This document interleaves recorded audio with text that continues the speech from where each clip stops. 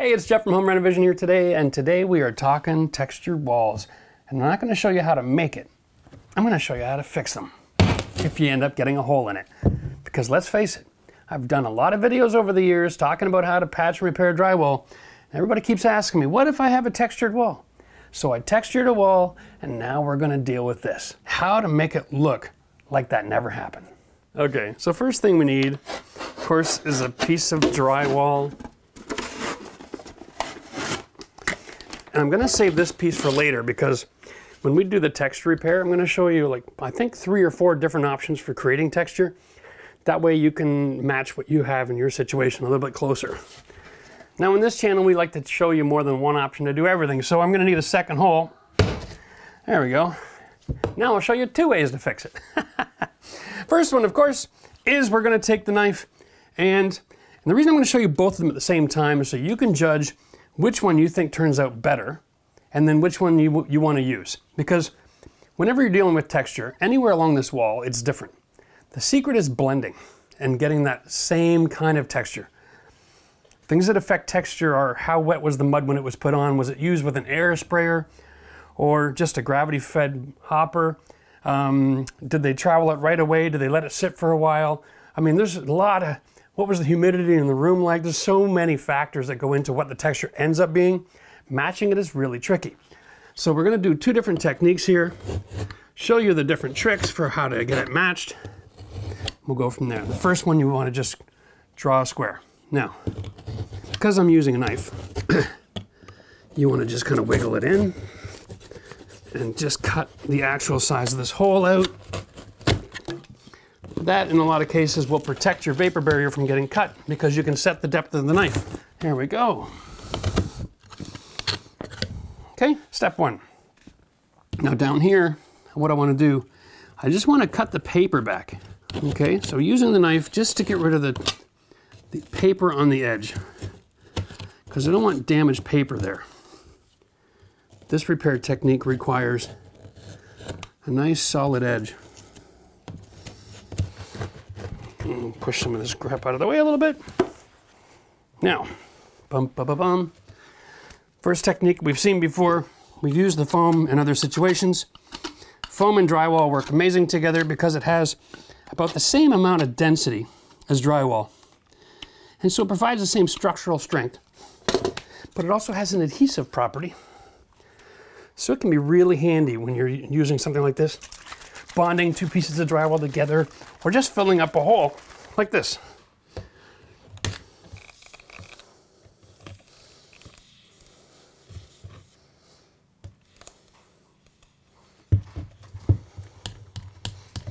Now, while the foam is setting up, we'll deal with up here. Now, we do want to make a California patch, and we've done that on videos many times before, but since not everybody here has seen every one of my videos, I'll do it again for you. Basically, we're going to just cut a piece of drywall, and then we're going to go from the back side. I need a sharper knife here too. Love these breakaway blades. Instantly as sharp as you need it to be. What I'm going to do is I'm going to just trace out the line inside here like this, and then left to right as well. And that is generally the size of the hole I'm filling. Now I just break it and I peel and leave the paper. And this makes an incredible patch because this paper here is attached to the drywall, and it's thinner than drywall paper tape, so that when you do your patch, you want to keep everything as thin as possible. Retexturing, you don't want to have a hump or a bump, so this is what's going to work there. Next step is we have to get rid of this extra texture.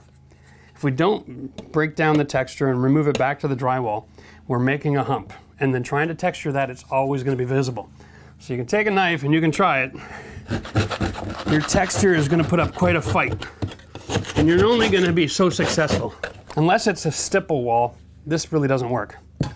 You're going to want to grab this, all right? Now, just so you know, I'll try it with a regular sanding sponge and we'll see what kind of success we get.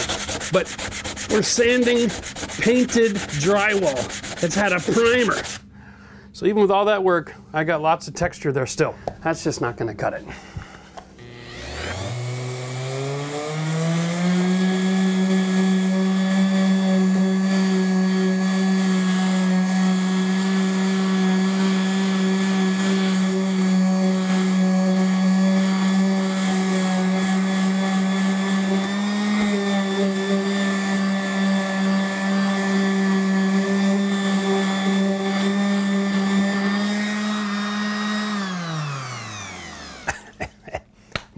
ask for that, but that is how you get that. Now we're right back to the original drywall paper, and we're ready to patch. Now, while my foam is setting up, I'm also going to put another dent over here next to the plug where I know there's a stud, and we're going to just fill it and then do the texture, and you can get to see what happens if you don't take it all the way back to the paper. That should be wood. Yep. Now, one of the greatest inventions for homeowners ever is the dry deck spackling. It's the stuff that goes on pink and then finishes nice and white. It almost always needs to be stirred up a little bit, okay? There we go. Now, we're gonna just patch this without doing anything else. Okay, and you can see, maybe for smaller patches, this works. You wanna really pull it tight. Leave a little extra on the hole so you can't identify it, because when it dries, it does shrink a little bit. And we'll come back to that one in a minute as well. Okay, so when you're doing a patching job on drywall, you've got options. You have all-purpose drywall, the stuff that comes pre-mixed, or you can buy it in powder form. You can buy it in 20, 45, or 90-minute working time capability. Don't forget, if you're on well water, you're adding salts and minerals, it dries faster. If you use warm water instead of cold, it dries faster. So you can make whatever adjustments you need to with that. I like working with 45 because it has a nice finish and it sands well too. Okay, 90 just takes too long for me. And in most applications, the only time I use a 90 is when I'm taping with mesh tape. But for patch repair, I'll use a 20 or a 45. And I've had this comment so many times before. This is CGC Sheetrock 45. If you are in the United States, you won't find this product. What you're going to see instead is a USG 45. This is Canadian Gypsum Company. Down in the States, it's United States Gypsum. Really kind of easy to get that around your head. So you realize it's the same product, just different manufacturing. So you can get the 45 or the 20 or the 90 at every drywall store that's around. So not a worry, it's not a specialty product. You can go down to your local hardware store and get it. And we're just making a volcano again. La la la la. And adding our cold water. And the reason I'm choosing to use this instead of the all-purpose drywall compound is, in a lot of cases, this can take 2 or 3 coats of work. And it's nice to be able to start and finish a project like this in the same day. So if you use the regular compound, depending on your skill level, you might find that it just takes too long for everything to dry. And then you're doing something for a whole weekend and making a mess. I like to do stuff like this, get it done, and then move on and have some fun. I probably don't have enough water in here, but maybe I do. Let's just widen out the volcano a little bit. Yeah, I think we're gonna be okay. All right. Now, I've done this before in other videos, and I actually go through the step-by-step on how to mix this a lot better in another video. We'll link it in the video description, put a card in the video as well, so you understand the science behind what I'm doing. For the sake of this video, I just want to make the mud and get moving on here. Okay, so now we're back. First thing, before you get going, make sure your patch fits. Check for mobility. Up and down, there's not a lot of room, but on the sides there is. So, I'm going to just move my mud to the other side of my pan here. And I'm going to add mud to the side of the block on both sides, just to help make sure that I am getting a good fill. Okay, there we go. Now, we want to put it on the sides, all 4 sides here. So we have some mud to put the tape into, or the paper, okay? It's like bedding it. There we go.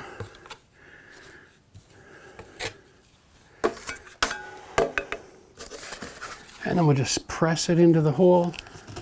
And we'll use the knife to span the gap. Make sure that it's nice and flat. And then we'll pull the mud out from behind the paper and leave it pressed in nice and flat. Don't overwork it here, okay? Or you'll end up with wrinkled paper, and then it's just gonna be frustrating. So we're gonna just take all the excess off all the way around. Okay, there's that wrinkling I was talking about. It just creates a whole mess. All right, that one's good. We'll let that one dry. It's gonna take about 20 minutes or so to set up, and then we'll come back and do the next coat.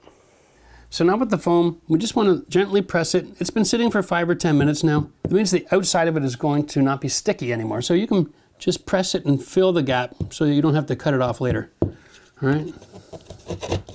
There we go. That's good. We'll let that finish setting up before we patch it. We want it to be nice and stiff. Here we are, about an hour later. Nice and hard. Stuff works like a charm. And this is also nice and firm, ready to hold on, the new mud. So I'm just going to take my knife like this and just trim back. Make sure everything is, I don't want to raise surface here anywhere, okay? That's good. Okay, now I'm gonna mix a little bit more 45, apply it to this patch, do another little thin coat around the outside of that edge, and then we wait again. Okay, here we go. So just like we did with the other dent over there, this one finishes fairly similar, but because it doesn't make in 45, I might as well use it. The secret when you're doing this, again, is try to leave a little bit extra right where the actual hole was, okay? Because I know 45 doesn't shrink much, but if you have a lot of filler going on, it will shrink a little bit, all right? Clean that up, come around the outside of the edge, and really make sure you scrape it well so you're not leaving extra mud in the texture. The last thing you want to do is end up flattening all of this out. Right now it looks textured, but what it is, it's filling in, and it can cause a problem. Now, up here, we're going to go a little bit thinner. We're going to work around to where the sanded area is and pull it towards the middle. Our goal here is just to create a smooth surface that we can then add texture to.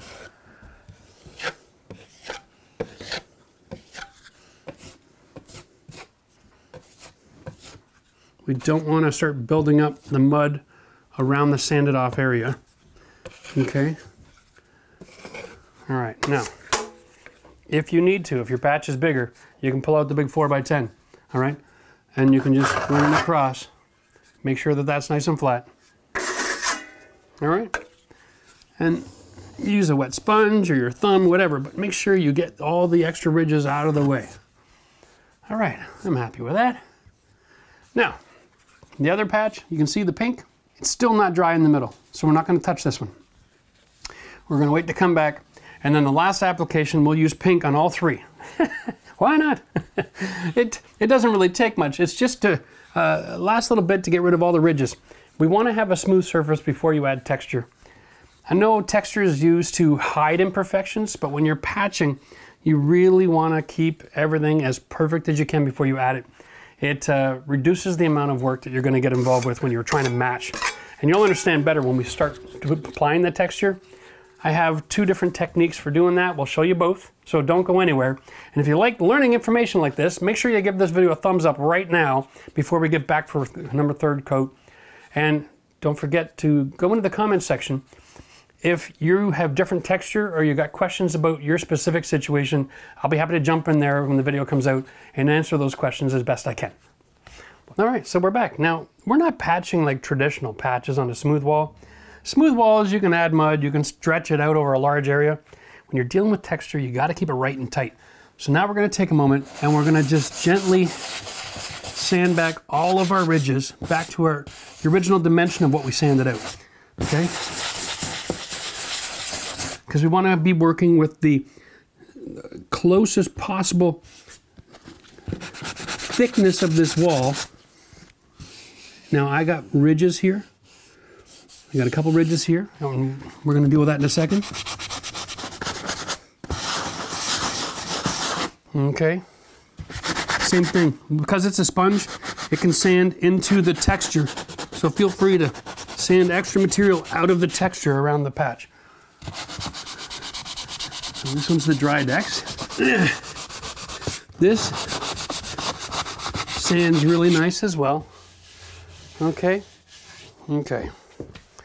So, I could come back with the 45 again, but I'm going to use the Drywall for a reason. I'm going to demonstrate this product for you, okay? And if you need to get this, they have it everywhere, all right? If they sell anything to do with homes or repairing things online, you can use our Amazon link in the video description if you want to, but smaller tubes like this, big tubes. The secret is once you open it, it never really seals up the same. So you're gonna have to throw a dab of water in there and then close the lid on it. Okay, we wanna keep that hydrated so it doesn't dry out.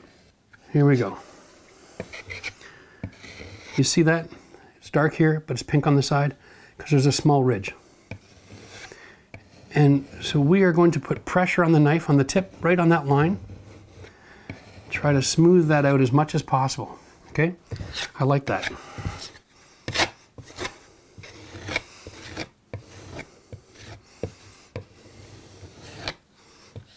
Okay, and by using this different color material, it helps us to identify the highs and the lows.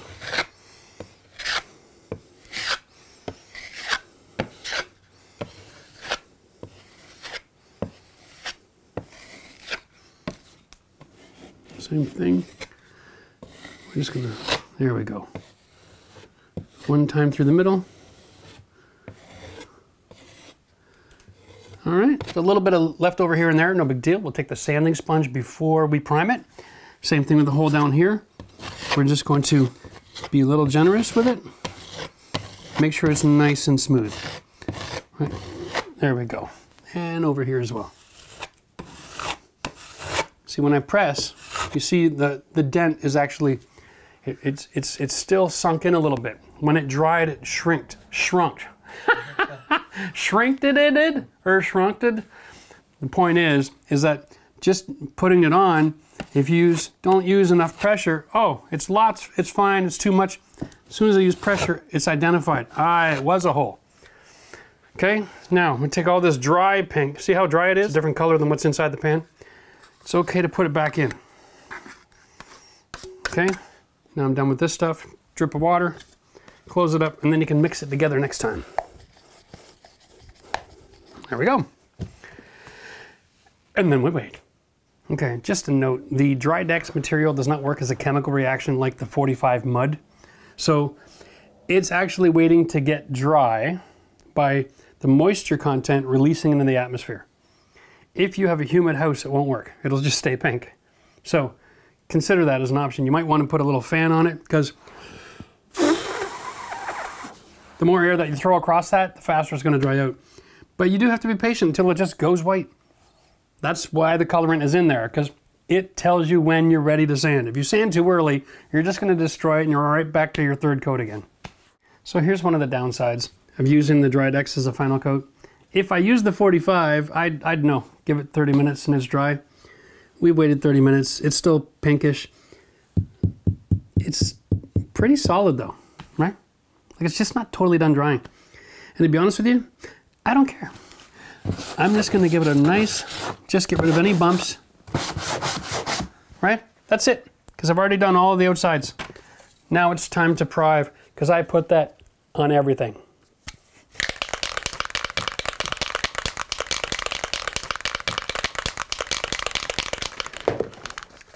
All right.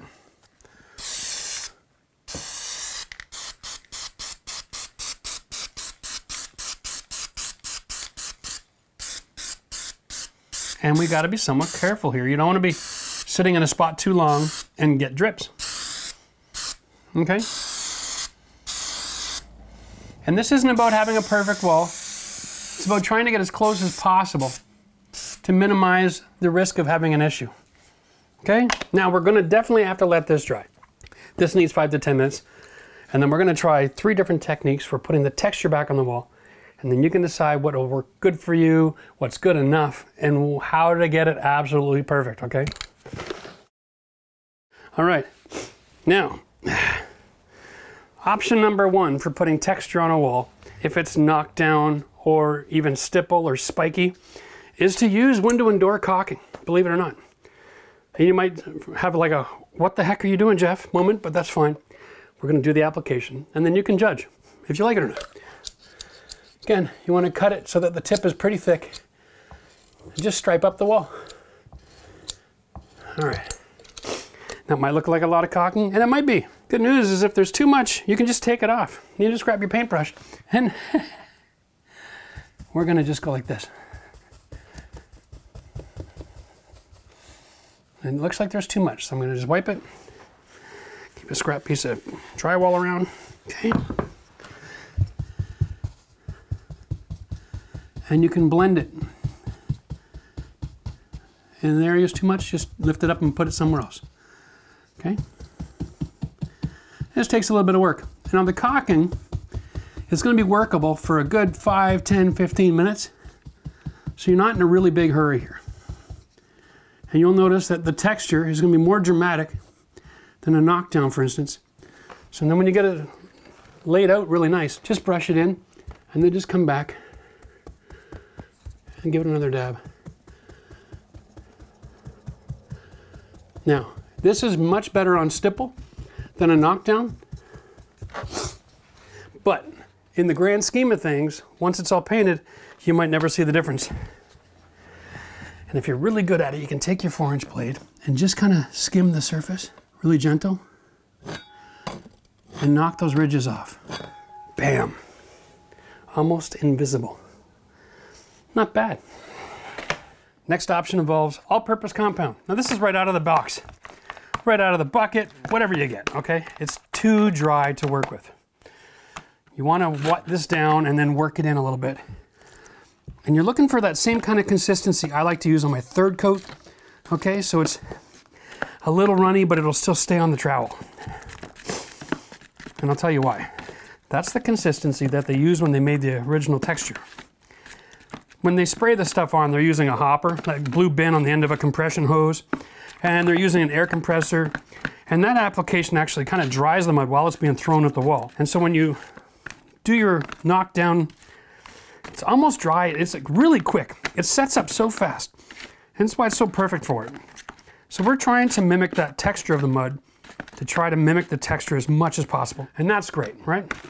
That's runny, but it still stays on the knife. Okay? So, number 2 is this. Same thing with the brush. Okay?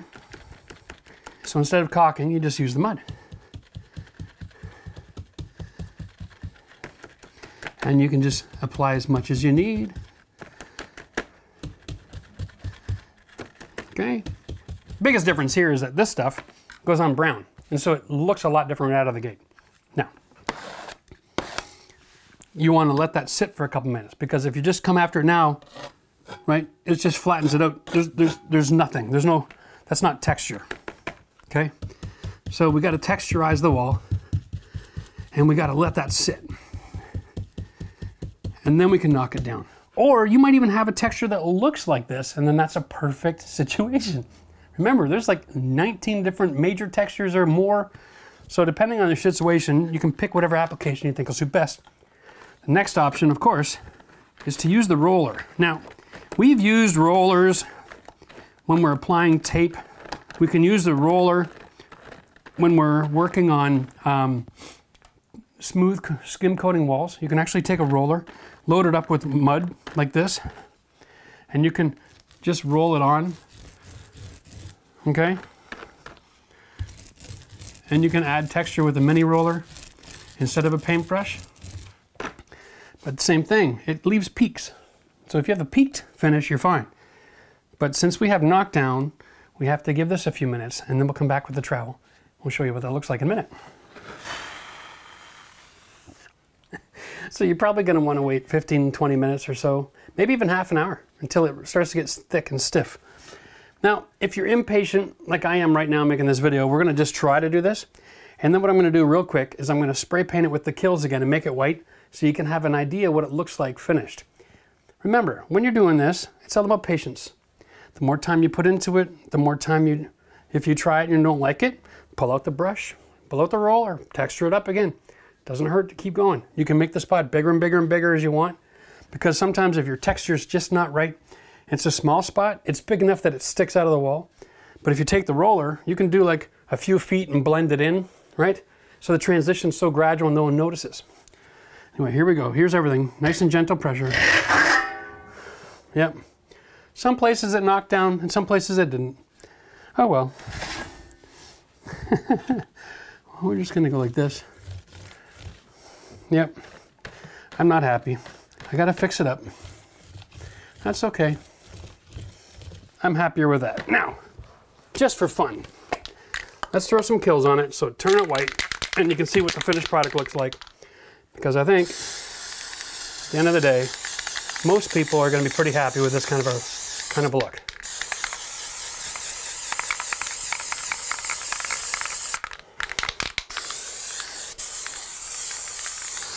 All right. Now, it's still wet, but it'll all dry together. And for a patch repair, that would probably pass. Now, if you're in $1 million home and you're doing a patch and you want to do it right, you've got to go buy the blue hopper, use the air compressor, match all of that, and it's a much better technique. But for the average person with a textured wall, this or that will all get a pretty decent grade, if you ask me. Now, if you'd like to see a video that we produce that talks about proper painting techniques, because after you patch, of course you got to paint, and you can't just paint the patch. Big mistake, because all paint nowadays usually comes with some blend of acrylic. And when you're painting and you come back and do a touch-up, you always have a different level of acrylic in the touch-up. And if I just paint this one spot, it's the difference in the sheen from the different level of acrylic, that's going to scream more than the texture. So you do have to paint corner to corner, wall to floor to ceiling, do an entire surface when you do a repaint. And in order to do that, you're going to need to know how to brush in the corners. So, a lot of information in this video to learn about professional techniques for cutting in and all of your different sheens and stuff like that. You're going to love it. Click the link up here. We will see you in the next video. Cheers till next time.